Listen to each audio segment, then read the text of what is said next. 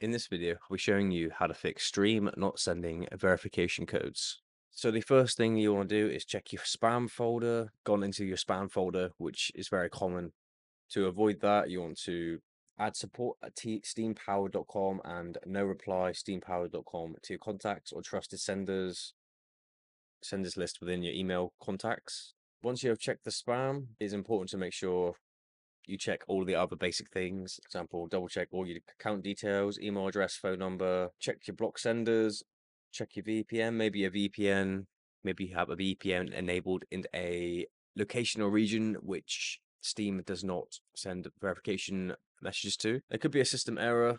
I know can be very slow, especially with mobile verification codes.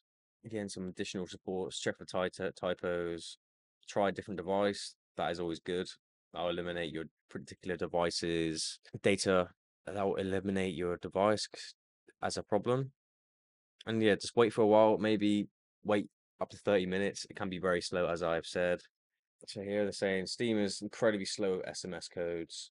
So here it says this is a very useful bit of information. So it can be an international call, which by default mobile providers close it as a. So basically, it is. So basically, you have to go into your settings and you have to turn on their mobile phone number to international calls. But yeah, it's probably your phone settings. Just fiddle around with your phone settings. But here's some final pieces of advice. Again, wait up to 30 minutes. And if none of this helps you, you're going to have to contact Stream support and follow up this inquiry. So I hope this video helped. Speak to you soon.